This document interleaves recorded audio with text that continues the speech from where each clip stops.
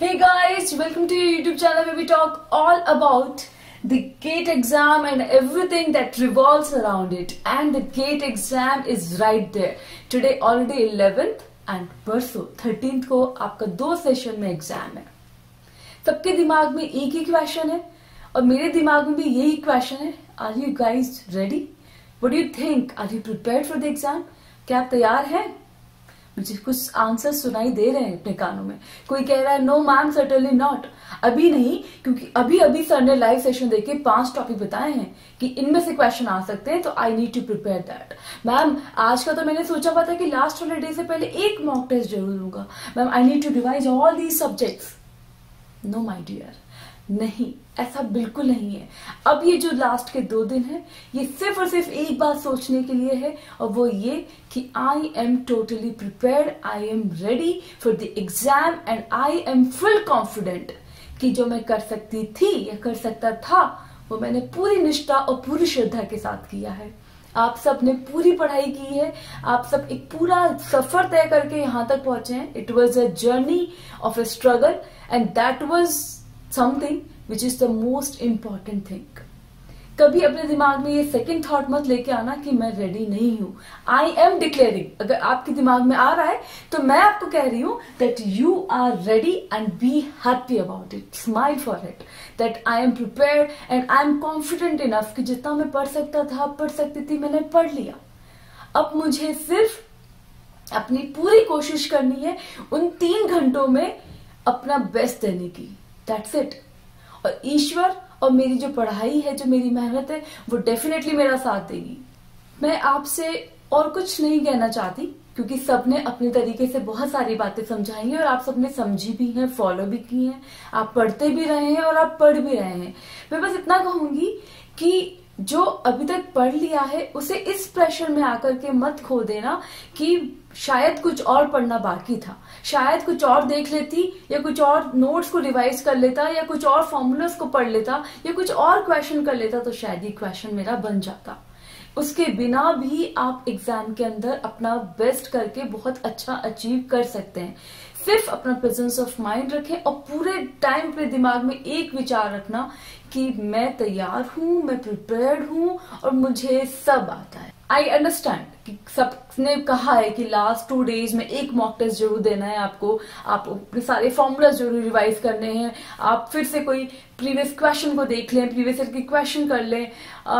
इतनी सारी बातें हैं और कुछ लोग हैं आप में से जो ये सब कर भी सकते हैं, लेकिन हर कोई इस प्रेशर को हैंडल नहीं कर सकता।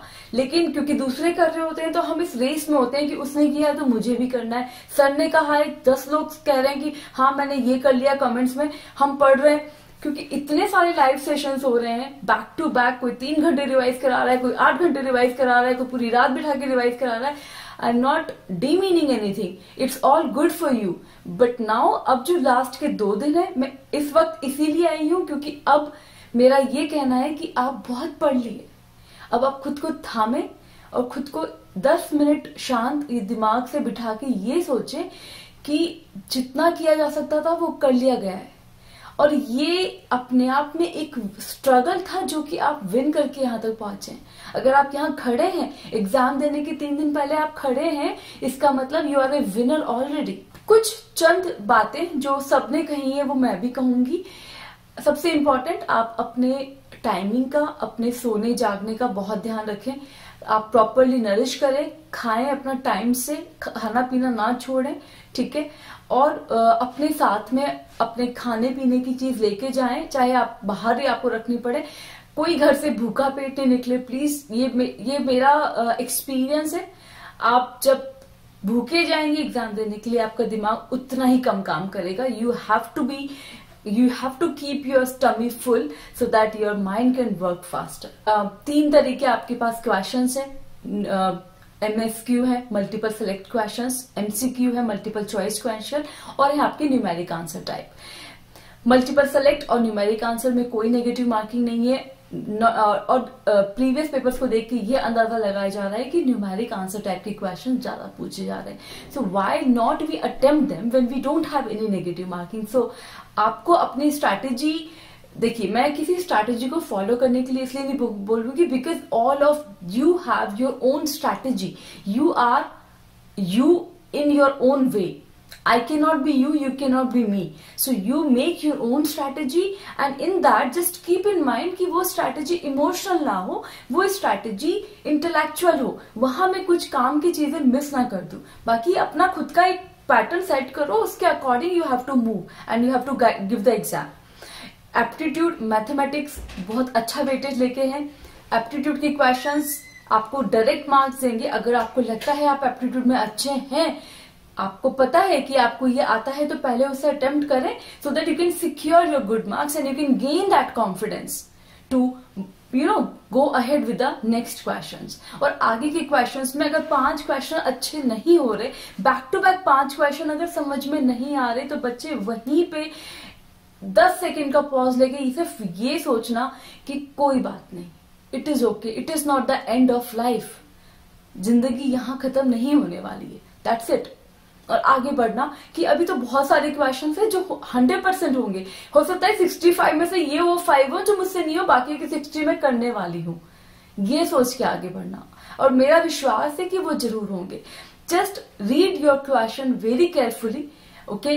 और जब उसे रीड कर रहे हैं तो कोशिश करें कि डेटा को नोट करते जाएं, ताकि आपको क्वेश्चन का पैटर्न समझ में आए। और एक बार रीड करें, दूसरी बार रीड करें, तब क्वेश्चन को अटेम्प्ट करें। पहली बार रीड करके अटेम्प्ट ना कर दें अनलेस क्वेश्चन की लेंथ शॉर्ट है।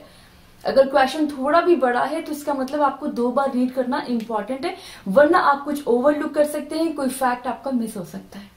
एक बहुत इंपॉर्टेंट मैसेज आईआईटी बॉम्बे से, that some of the admit cards have been updated. तो हो सकता है कि आपका एडमिट कार्ड अपडेट हुआ हो, तो आपको बस एक बार अपने लॉगिन पे जाके अपना एडमिट कार्ड चेक करना है। अगर वो अपडेट हुआ है तो you need to get a new print of it, which you will take with your self to the exam centre. End of course आपको अपना आईडी जो आपने अपने एडमिट कार्ड में एंटर किया है या फॉर्म फिल के टाइम एंटर किया था, वो आईडी अपने साथ में कैरी करना है। And because corona is still there in the market, it is not gone yet, so you have to be careful and you have to take precaution measurements for your own safety and the safety of the others. So अपना पानी, अपना खाना, अपना all things what you need, your mask, your sanitizer, keep with yourself, be prepared, अच्छे से सोइए। In fact अगर फिर भी आपको लगता है कि कुछ पढ़ना है तो आज पढ़ लीजिए, मैं नहीं मना करती, लेकिन कल का दिन सिर्फ और सिर्फ हैप्पीनेस के लिए छोड़िए, एक कॉन्फिडेंस के रियलाइजेशन के लिए छोड़िए। वो रियलाइजेशन बहुत इंपॉर्टेंट होता है। Just one day live that you are in a knowledge of everything. जब गेट हो जाएगा तो बहुत लोग आएंगे और कहेंगे what if gate did not go well, there are this, there are that other options. मैं आपसे पहले ही कह रही हूँ, व्हाट इफ अगर 13th को पेपर अच्छा नहीं हुआ तो क्या हुआ? बहुत कुछ है, हम साथ में मिलके उनको भी करेंगे। हम अपनी कोशिश तब तक करते रहेंगे जब तक हमें जीत नहीं मिल जाती, क्योंकि किसी ने बहुत सही कहा है, लहरों से डरकर कभी नौका पार नहीं होती और कोशिश करने वालों की कभी हार नहीं होती। So this is it। इस आखिरी मैसेज के साथ अपना वीडियो एंड करती हूँ। आप सभी को मेरी तरफ से बहुत बेस्ट विशेस, बहुत सारा प्यार। आप सब तैयार हैं, अपने इस खुशी को एंजॉय करें, अपने कॉन्फिडेंस को बूस्ट करें इस खुशी के साथ, और एक अच्छे से एग्जाम को देने की तैयारी करें बिल्कुल शांत मन के साथ। मिलते हैं दोबारा, तब तक के लिए अपना ध्यान रखिएगा। All the very very very best. Bye bye, take care.